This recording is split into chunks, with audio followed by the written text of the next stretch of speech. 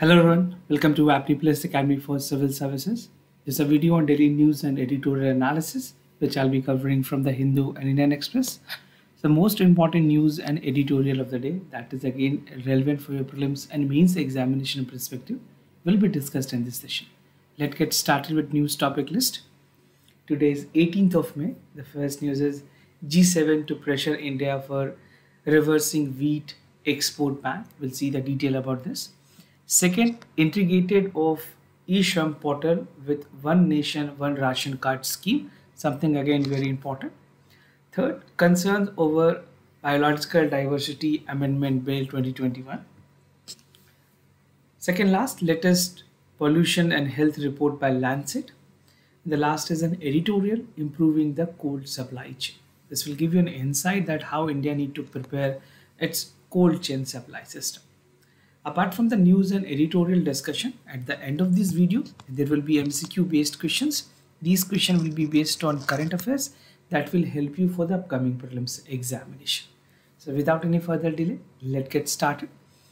And if you are new to our channel, do not forget to subscribe Apti Plus Academy for Civil Services on YouTube. If you like this video, if you find this video informative and helpful, do not forget to press a like button. And just to tell you about our prelims test series for 2023, those of you who are looking for test series can buy this course. I have provided a link in the description section down below. A video के description section को check करें, वहाँ पे सारी details दी हुई है about the test bifurcations. First news of the day, that is G7 to pressure India for revisiting wheat export ban. Recently, India has banned the export of wheat. This is important for General Studies Paper 2, bilateral, regional and grouping agreement involving India's and affecting India's interest. Right? So recently India has announced a ban on wheat export. Why India has announced this? Because as a part of a measures to control the rising domestic prices. We have seen that the inflation has taken a toll in India, and to overcome that problem, RBI has also increased the repo rate by 40 basic points. You must be aware of these facts. We are continuously discussing this news. उसी को concern में ध्यान में रखते हुए government of India ने wheat export की जो बैन है उसको फिलहाल के लिए basically they have actually band जो वीट की एक्सपोर्ट थी उसको बैन कर दिया गया था with immediate effect. Now after India बैंडेड the wheat export, जो G7 नेशंस हैं उन्होंने कंडेम किया इंडिया के डिसीजन को. Even Germany agriculture minister said that it would version the crisis globally. And Indian official has said that earlier the wheat ban was implemented due to unregulated export, which has led to the increase in the price. Right? So there are many challenges also that is associated with the export of wheat. Now there's a request to reverse the ban. So basically the members of G7 countries are expected to appeal India to reverse its wheat ban, जो खास करके export की जाती है India की तरफ से. This would be discussed on the G7 summit, which is scheduled for June 26 to 28 and this year only in Germany. So जितने भी G7 members country हैं वो इंडिया से रिक्वेस्ट करेंगे कि इंडिया इस बैन को हटाए ताकि जो एक्सपोर्ट्स ऑफ वीट है वो आगे बढ़ सके. And India is exporting to lot many other countries. I will give you a data also कि किस कंट्रीज को कितनी एक्सपोर्ट होती है. The prime minister of India is to participate on the high level meeting on the food security that is going to take place in the G7 summit. Now India की G20 में presidentship start होगी. India will hold the G20 presidency from December 1st, 2022 by end of this year, and it will convene the G22 summit in 2023 for the first time. As a future of G20 chair, India has an important responsibility to ensure first is to have food security, especially in the backdrop of Ukraine crisis because of the Russia's invasion to Ukraine. ये ऐसी crisis है जहाँ पे food security issues पे discuss होनी है, and that has also disrupted the global agriculture supply chain network. Not only Russia and Ukraine are impacted, even globally it has impacted. और बहुत सारे ऐसे countries हैं जिसमें इस वजह से inflation भी काफ़ी ज़्यादा बढ़े हैं. Now, global food security meeting की अगर बात करें, so the issues of India's wheat export ban is likely to dominate the global food security meeting, which will be hosted by US के जो Secretary of State हैं at the UN Security Council. And US is asking the countries to avoid stopping the wheat export and expect India will reconsider its position on the wheat ban. So not only other countries like Germany, but even the US is vocal that India should revoke the ban of wheat export. The consultation between India and G7 countries will continue to the run-up this summit, which is going to start in Germany, that is the G7 summit. The meeting is likely to produce a proposal, but India may not endorse this document. India ने कहा है हो सकता है वो इस तरह के चीज़ों को endorse ना करे because India is more concerned about the price rise that is going domestically, and the government wanted to control the price rise in the domestic market as well. Now looking into this infograph, this will give you an idea कि India की सबसे ज़्यादा wheat कहाँ जाती है, किस countries top destinations की अगर बात करें. India's top export destination first is Bangladesh, followed by Sri Lanka, then UAE, Philippines, Indonesia, Nepal, Yemen, Qatar, South Korea and Oman. So total wheat export to all this nation is $1,432 million. Right? Now where does India's wheat export goes? मैंने आपको countries बताई है. These country comprises of almost 87% of the total export. Now moving to the other news, that is integration of e-Shram portal with One Nation One Card scheme. Something again very important. This is important for General Studies paper 2, issues related to direct farm subsidies and other issues related to buffer stock and food security. This can again be important for General Studies paper 2 in mains, that is the government policy and issues related to program and implementations. So according to the Ministry of Labour and Employment, जो e-Shram portal है, that is meant to register worker in an unorganized sector, will allow them to have access of social security benefit, and it will call for an integration of One Nation One Ration Card scheme. So this is something again very important that will give and that will ensure that जो खास करके social security benefits है वो उन लोगों तक पहुंच पाए. So it is envisaged that the comparison of the local data with the permanent address on the e-Shram shall be identified to the market worker within the e-Shram portal. तो कई ऐसे workers हैं, suppose the worker who has a native town in Bihar and he is working in the state of Maharashtra or Delhi, तो उसके जो local address हैं वहाँ से ही वो अपने खास करके जो rations है उसको avail कर पाएगा. But now government has make it pan India और integration होने के बाद he can also take the benefits from the state where he is actually working. तो ये काफ़ी अच्छी decision है, इसके impact काफ़ी अच्छे होंगे and even it will help the lot of migrant people that are working apart from their home cities. Now ensuring social security benefits is the main aim. So the main issue is to ensure that the localization or local of worker is not hindrance to access to the social security benefits. कोई भी individual किसी भी जगह पे जाके काम करे उसके लिए वो हिंड्रेंस ना हो. If people from Bihar, waste Bengal, Orissa और any place working in Karnataka, Tamil Nadu, Chennai, any place, right, so it should not be any problem to them, it should not be a deterrent, and he can get benefit there as well. So e-Shram shall share the all relevant data with the state's government in a dynamic way. Now e-Shram portal के बारे में कुछ basics और benefits की अगर बात करें, first category of unorganized worker that is going to be covered. There is a construction worker will be part of it, migrant worker, gig and platform worker, street vendors जो होंगे वो इसके part होंगे, domestic workers, agriculture workers and other organized worker. So this can be again factually important for prelims examination also. Now what is the benefits of e-Shram? So e-Shram card to be accepted across the country, ये pan India accepted होगी, कोई regional disparity नहीं होगी. Any people from any section of the country would be able to access the benefits. Accidental insurance cover होंगी. Even 2 lakh of accidental death and permanent disability for 1 lakh rupees would be there. Social security benefits to be delivered through the portal and helpful for the state and central government to provide assistance during calamity and pandemics, which we have recently seen during the COVID-19 pandemic also. Now, One Nation One Ration Card की अगर बात करें, to avail One Nation One Ration Card, there are some easy steps. You have to visit the post-enabled ration card shop during the workshop, right, in the working hour. So if you know anyone जिसके आप benefits कर सकते हैं, make sure you make them aware so that they are benefited. फिर they have to share their Aadhaar number with the Aadhaar seeded ration card. undergo Aadhaar based on biometric authentication at SOP, and receive your National Food Security grain quota.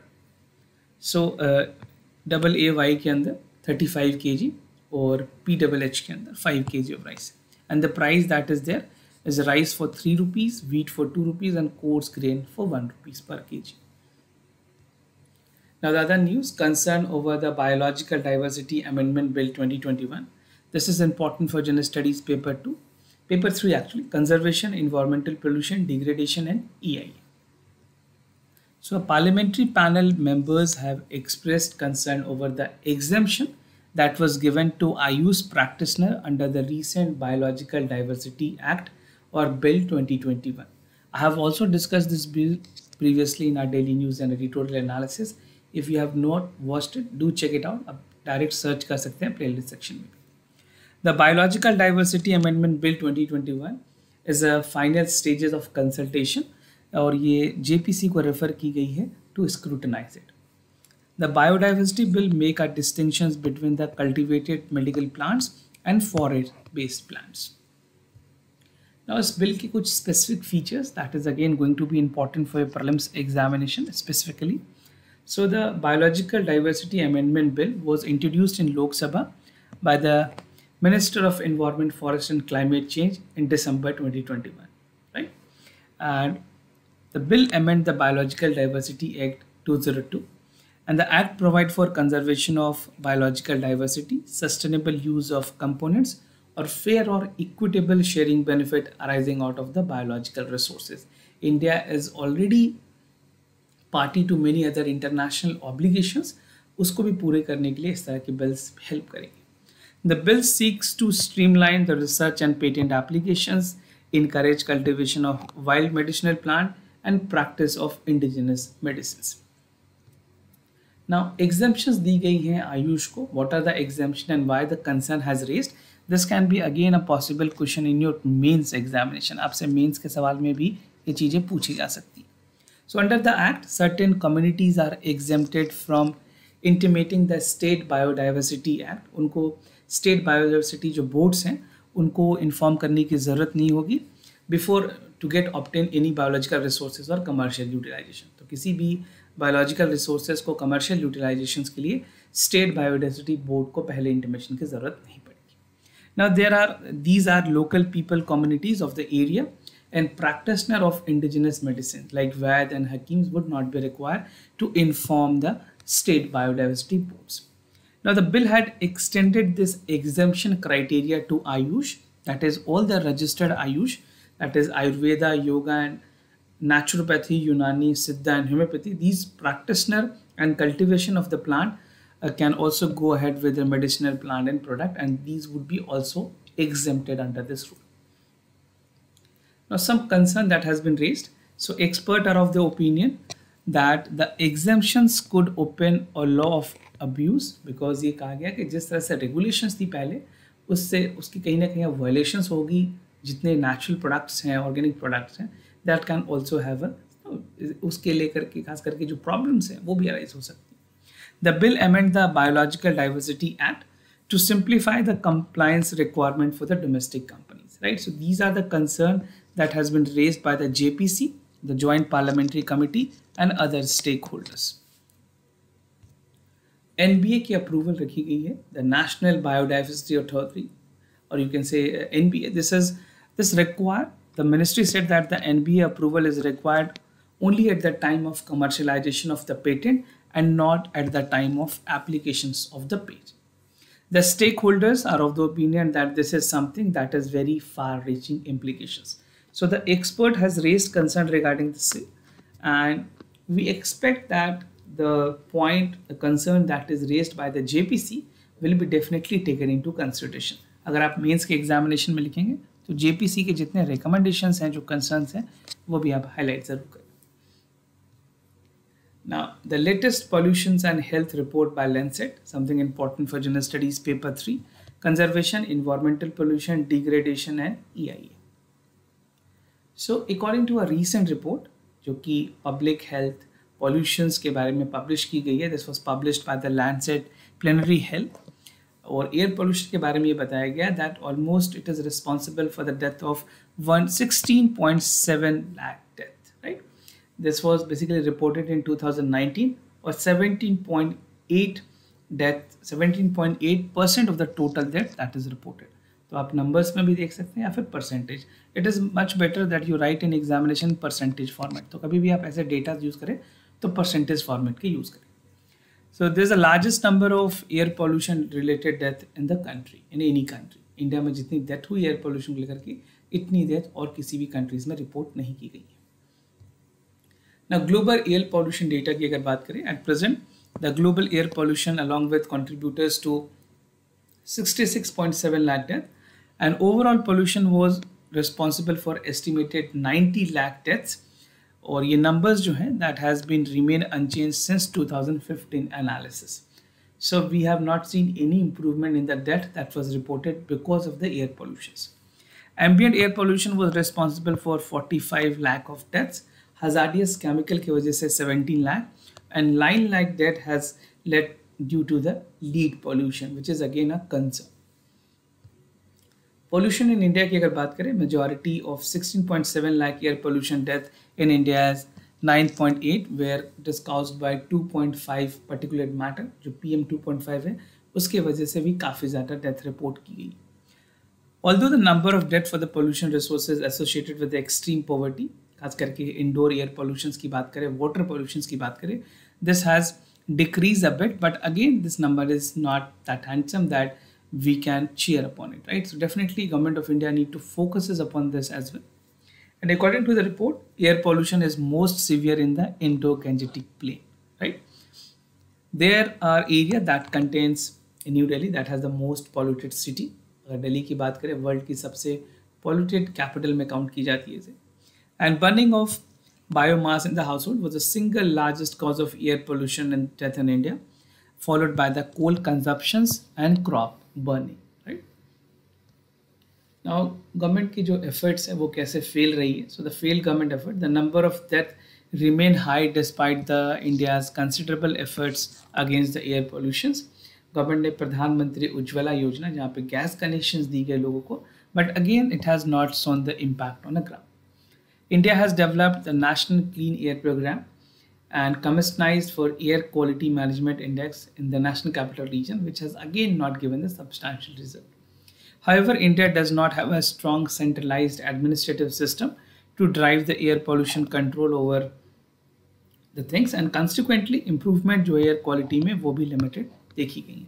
So some other technology upgradation and intervention is required so that we can have a substantial progress in terms of air pollutions. Now, lead pollution is again a concern. So an estimated 9 lakh people have died every year due to lead pollutions. And this number should not be underestimated, right?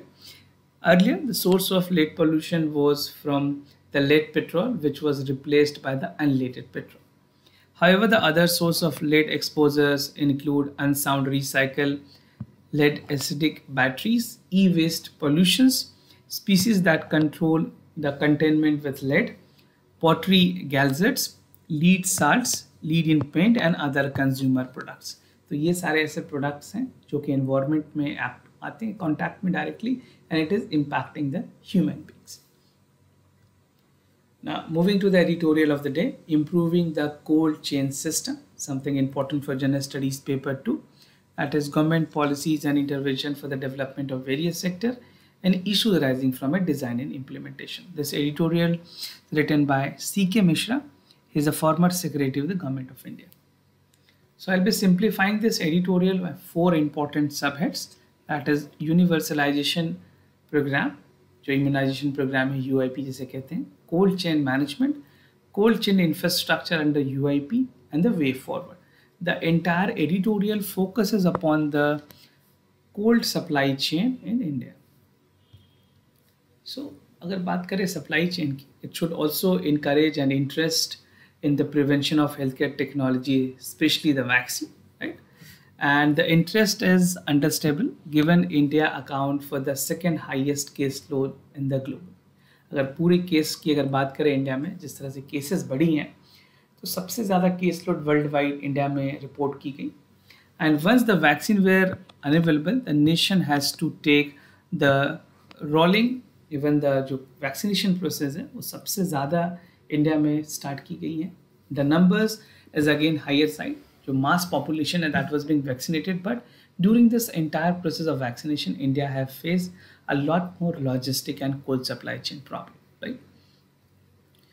Universal immunisation programme की अगर बात करें, so UIP has launched in 1985 to deliver a routine immunization that showcased the strength in managing the large scale delivery. और ये ऐसी programme है that has close to 2.67 crore newborns and 2.9 crore pregnant women annually. So to strengthen the program and outcome, in 2014, Mission Indradhanush was introduced to achieve a full immunization program for children and pregnant women at rapid pace. Cold chain management की अगर बात करें India में, so the success of any sustainable vaccination program relies upon many factors.